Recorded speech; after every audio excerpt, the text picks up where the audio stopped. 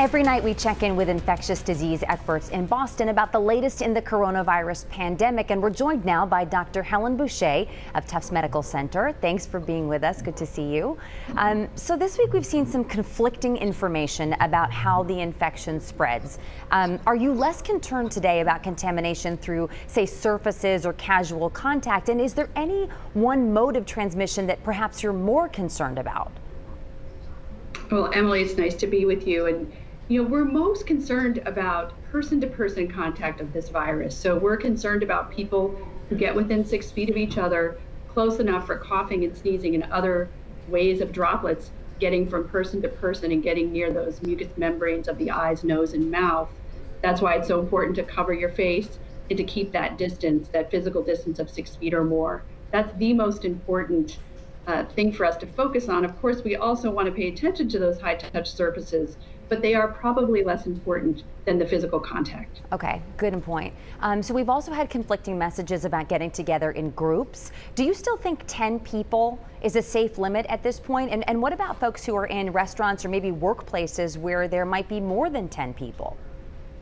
Well, this is really important, and we want to minimize crowds, right? So 10 is the number that's been focused on by the governor and other experts to help us remember to avoid crowds. Certainly, when we're going to get within 6 feet of anyone with whom we don't live, we should be covering our face and we should be thinking about physical distance. Right. If we have to get in a group, it's better to do it outside than inside. But at this time, at the beginning of phase 2, we really want to keep the groups small so that we avoid outbreaks of the virus. And would that stand as well for older Americans? We know the impact on the nursing home population has just really been so devastating. Do you think the restrictions that some are trying out, like meeting outdoors, is that enough protection for these older Americans?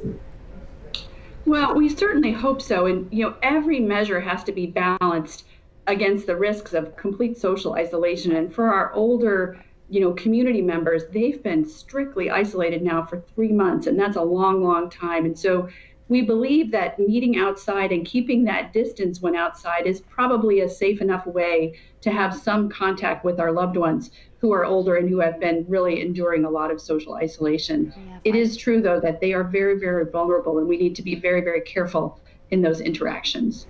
Let's shift gears and talk a little bit about hospitals. They've been open now to patients with other conditions for weeks. How is that going at Tufts, and what changes do patients see when they get to you for an appointment? Well, it's going very well, and we really want patients to know that they're safe with us and that they can come back to the hospital and get the care that they need.